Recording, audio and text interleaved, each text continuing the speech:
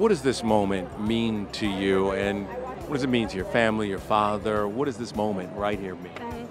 It means a lot to me and my family. Just to be here to honor him and respect him, just to be here on his behalf is it's bittersweet, but I'm really honored and feel great. I'm very grateful. For so many people, he will always be here because of the great movies he made, and generations will continue to see him. But what do you miss most about your dad? What do I miss most?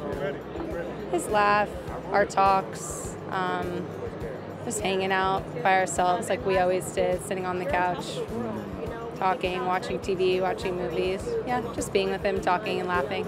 He always laughed, so probably that. What did he tell you about this movie and about making this movie?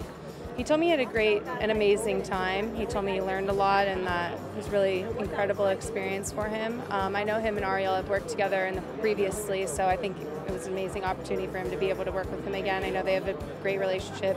He really respects him and honors him as a director. So, yeah, I think that he had a great time. I'm sure your dad is so proud of you being here tonight. Thank you for stopping. Thank you so much.